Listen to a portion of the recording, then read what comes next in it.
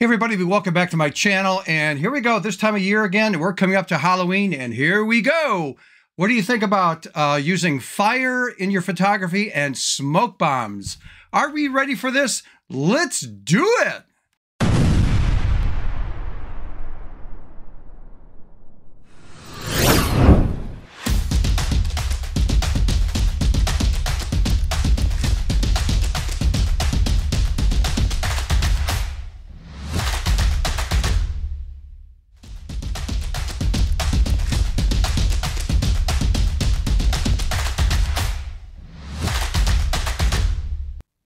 Hey everybody, welcome back to my channel. If you're new to this channel, it's dedicated to thinking out of the box creatively as a photographer and a photo artist. With that out of the way, let's jump into our program, and that is we're coming up to Halloween, and I see a lot of people, including me in the past, try to use smoke bombs and fire in our photography to be cool and do some unique things. Well, I stopped doing that years ago. I actually witnessed a bit of an accident when somebody was putting on a display of using fire in photography, and it turned out that this person didn't have a permit to do this, and I found out that in some cities and organizations, and I'm speaking about the United States, I don't know how this is worldwide, but you do need a permit. You have to have safety features in place with fire extinguishers, etc. The point is, somebody like a model had gotten burned. You know, you play with fire, eventually you will get burned. And it turned out that we live in a very litigious society, and the parents were not too happy about that. And this person got sued, and his liability insurance did not cover doing stuff like fire. So you have to be really, really careful on this stuff. So I don't do it, but I think we all go through that phase. So I'm going to show you how I do it in Photoshop. But I'm going to stand with Seth Miranda. If you ever heard of him, he's on Adorama TV. He went on about an 8-minute rant about this using fire and other techniques in photography and being a little bit on the dangerous side and how we should stop doing that. And of course, I stopped doing that years ago. But I'm going to play about maybe a 2-minute segment of that. And then I'm going to show you what I do in photography using Photoshop. So 100% safe. I don't have to worry about permits and all that kind of stuff. So let's take a look at what Seth has to say regarding working with fire and other unusual things that could be very hazardous and dangerous in our photography. Here we go. Hey, what's going on, everyone? My name is Seth Miranda. I'm a pro photographer here in New York. We're on my balcony at the studio here in Manhattan, and I've been doing it for about 2.5 decades. So yeah, there's been a lot going on I've seen over the years. And you know, this is a nice photo nerd, video, lighting, grip, studio type channel. If you're into any of that stuff, go ahead and subscribe. You might like it here. And don't forget to check out the Discord, which is full of people just like yourself, helping each other out with Q&A and 24/7 support, as well as sharing work and all sorts of stuff. And it is free. Hit the link. All right, now that's out of the way. You know, we've seen a lot of trends come and go in the creative realm. You know, the way people try to stand out with their work, because we're all shooting the same things after a while, people, portraits, sports, whatever. And they always try to find a way to kind of elevate and get more attention. And that's cool. And I'm all for creativity, but I'm also for keeping things professional and keeping things safe, because those people are trusting you when they come onto your set. So when I started seeing things like this,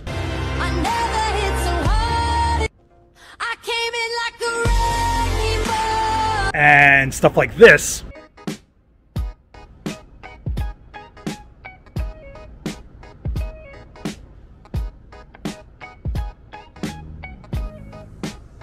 I don't care what genre you shoot, but if someone's getting in front of your lens, you're responsible for them. And I'm not saying, you know, on the fly, you're in a war zone and you're a photojournalist and you're responsible for everybody. I'm saying they're walking onto your set. It's up to you to keep it safe. And if you're going to do stuff like this, and I was going to stay out of this, I wasn't going to make this video. Once I started seeing the comments of like praising this, joking about it, not realizing how serious something like this is, and then more and more people posting stuff like this, I just had to say something. I don't know. I feel this is a community. It's been my community the majority of my life. So I feel like this is something that kind of has to be at least heard a little bit, so you get a different side of the coin on it, okay? Look, you want to get creative and you want to push things, that's great.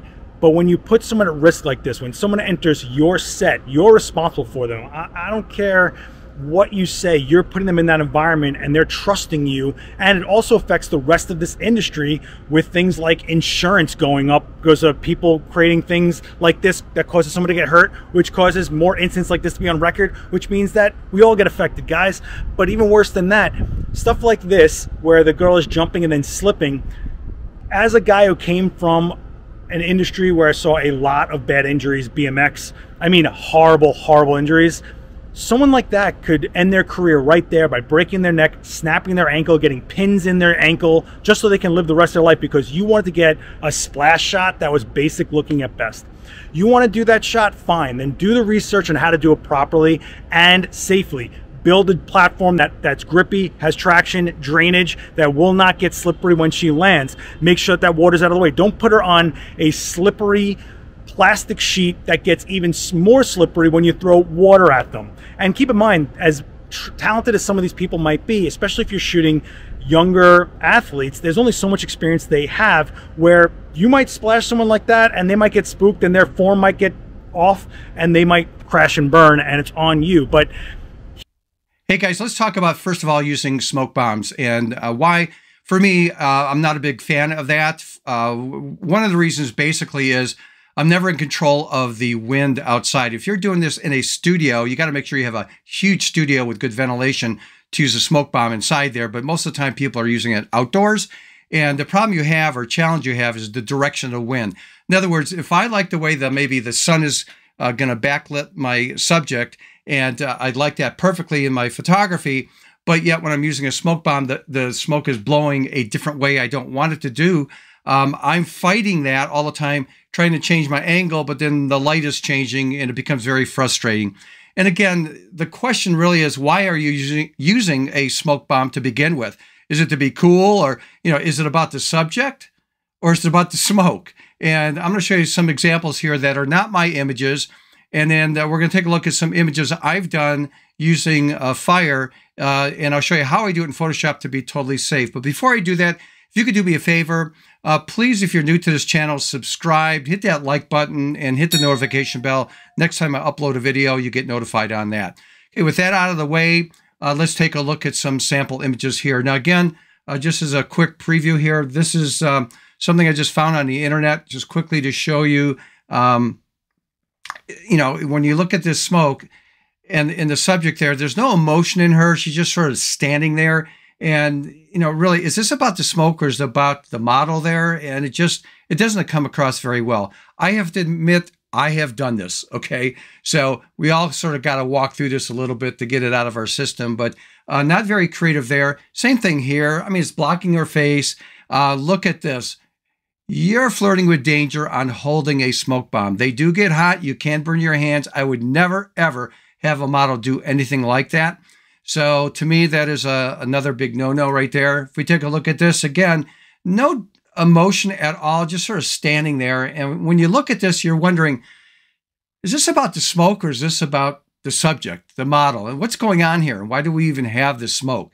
So I think sometimes we get just caught up on, ooh, is this ever cool? Look at the smoke, and just, it adds to the image. Well, does it really add to the composition? That's totally questionable right there. So let's take a look at some of the stuff I've done in the past, and I'll share with you what I do now when it comes to smoke and working with fire. And I'll show you how to build this in Photoshop. Okay, first of all, this is Eleanor, God, I can't think of her last name. I've worked with her a few times. This is out in a desert about an hour outside of Las Vegas. And I had her pose like this. I had an idea in my head to do something a little bit on the creative side, but a nice, easy pose, somewhat dramatic. But again, that's not dangerous right there. But I added all this fire through Photoshop to come up with that concept right there. Another one, fire all over her. But again, this was all done in Photoshop. Didn't have to worry about the ballerina getting burned.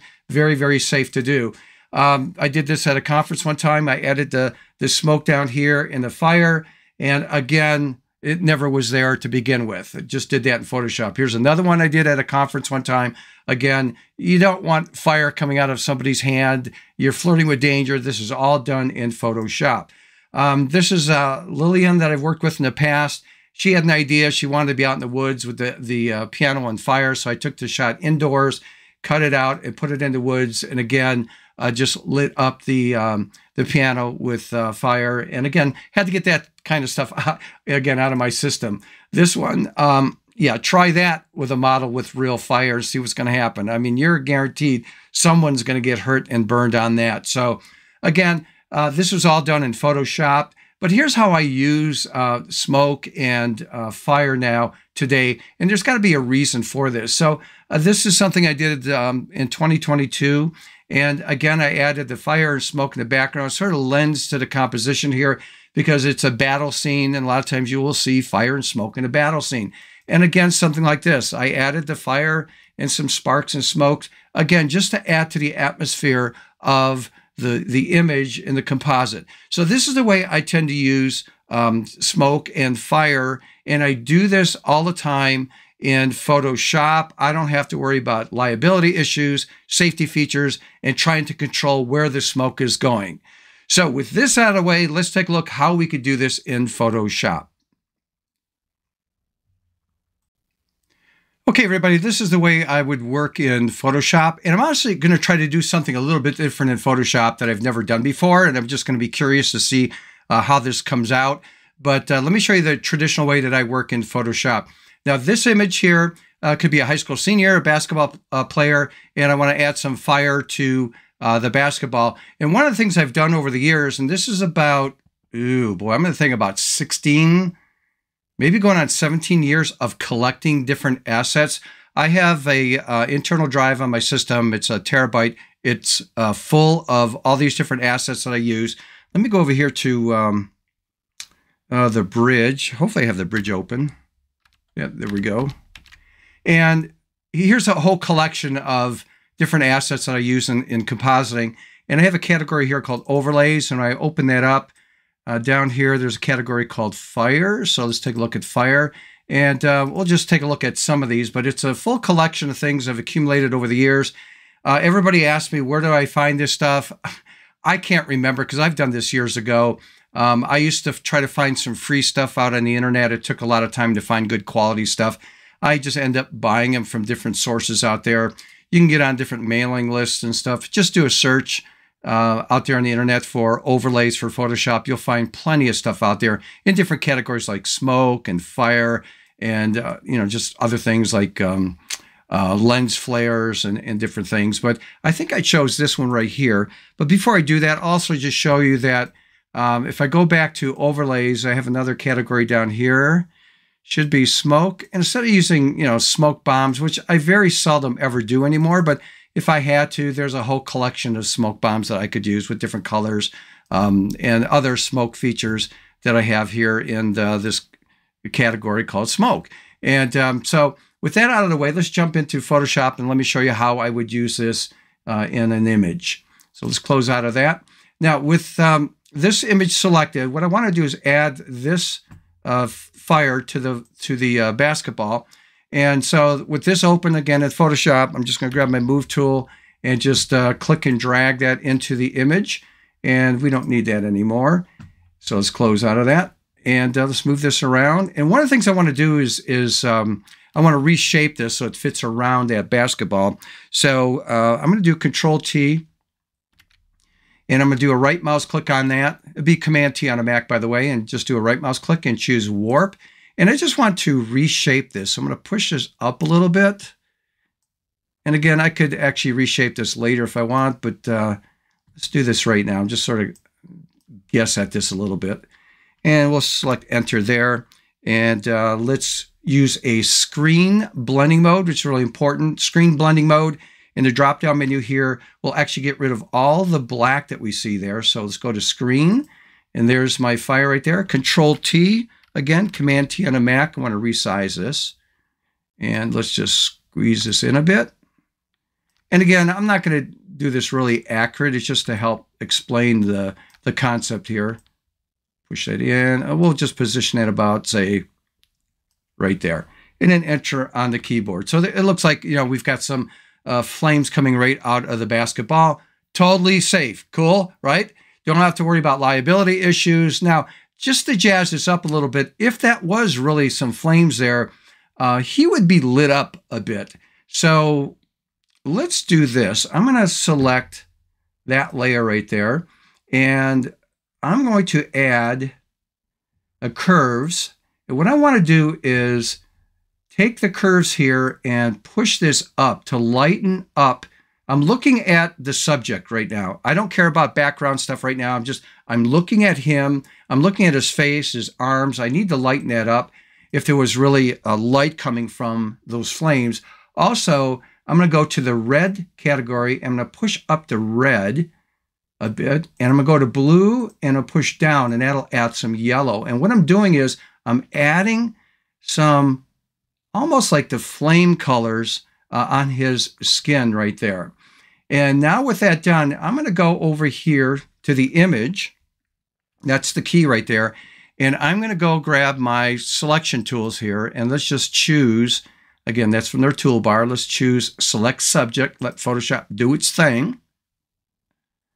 And with that selected, what I need to do, in fact, you know what? I made a mistake. Let me deselect that for a moment. I'm going to go over here and do Control-I. That would be Command-I in a Mac. I'm inverting that. So remember the rule, white reveals, black conceals on a match. So the black is concealing the color I just did on him. And now I'll go here and choose Select Subject. Let it do its thing. And the reason I want to do that, I want to limit my painting to the subject matter. So now when I go here on the mask, I'm going to grab my paintbrush, so B for brush, and I'm going to make sure I'm painting in white, so I can see down here I'm on white. So if it wasn't, I would flip-flop that to make sure it's white. And my opacity is at 20%. That's pretty good. If it's 100, I would drop that down to 20%.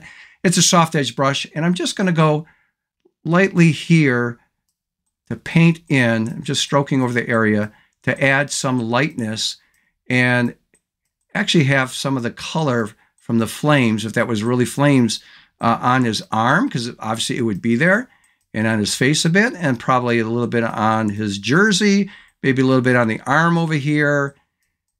And you get the idea. I mean, you do this to your liking, maybe a little bit there. And so there's a before, after, before, after. Let's get rid of the marching ants. Some people call them dancing ants. I call them a pain in the ants. So Control-D or Command-D, like in David, to get rid of that. And I might even expand my brush a bit and just add a little bit to the background. And again, this is totally subjective. But there you go. Before, after, before, after. And that's the way I would be working in Photoshop, adding some flames or smoke or whatever it is. Obviously, this is safe, right? So I can come up with a similar effect, and I don't have to worry about endangering a subject matter, especially if you're doing high school kids and that. You know, they like the look of this stuff, but boy, you're playing, the old saying, you play with fire, you will get burned. And the last thing I want to do is have somebody get hurt and get sued. And I didn't realize, but you got to check your liability insurance. A lot of liability insurance, this is called out of the norm, and it won't cover that. So if you're playing with fire, you better have liability insurance that will cover this if an accident happens, and you just don't want to be in that awkward and bad position. Now, let's try a different technique, and this is going to be totally new to me. I don't even know if this is going to work. So let me get rid of this, and let's try something totally new. We have a new feature in Photoshop, and this is the latest version of Photoshop, and I'm going to grab my selection tool, lasso tool, and I'm just going to draw over my selection tool like this randomly. So there's my selection. And then Generation Fill, I'm going to choose, let's go with Fire Flames. And I'm just curious to see what happens. Let's click on Generate and see what happens. And again, this could be an alternative. If you don't have, a collection of overlays like I do, I've collected over the years. Not the greatest. I mean, it attempted to do that, but let's move this up a bit. Let's try that again. Let's take a look at the other options. There's this option. There's that option. Yeah, was not happy with that. Let's regenerate that again. Let's see what happens. And it takes a little bit of time. But this is probably, another way we could do this. And no, I didn't like that. So the best one so far is that one right there. And, I don't know if we could maybe expand, you're expanding the ball there. So, but I would keep playing with that a little bit and see what happens. Maybe I would reselect it and make a bigger selection to see if it'll pick up more, of the flame and that. So that could be an option. In fact, you know what? What the heck? Let's do this one more time. So with the selection tool, let's go a bit higher. Let's see what happens now. So again, let's take a look at fire, flames, and let's see what happens. And again, this is just an alternative way of doing it, but I prefer using overlays. I think it's easier. You have a nice collection of different looks of fire that could be used. Well, that's better. Okay, I like that better. Let's take a look at the other options. Ooh, not bad. Okay, so you might want to try this 2 or 3 times. Not a bad look right there. So maybe try that if you don't have a collection of overlays, don't want to spend any money. Hey, it's built right into the upgraded version of Photoshop. So hopefully you enjoyed this video. You learned something. If you could do me a favor again to help me out, like the video, subscribe if you have not subscribed, hit the notification bell. And if you have any questions or issues, if you could do me a favor, again, my email should be at the very bottom of the screen right here. It is StephenPhotoArtist@gmail.com. Again, StephenPhotoArtist@gmail.com. Please feel free to send me any questions, comments regarding the video, or some things you'd like to maybe have me talk about in the future on these videos. Okay, with that out of the way, let's get out there. You know my ending all the time, and that is, let's think out of the box, literally, creatively think out of the box. Get that camera out. Hey, let's try some stuff like this. Let's try some unique things, adding smoke and fire to your images and try to make it part of your composition to add something and not be distractful. Till next time, see ya.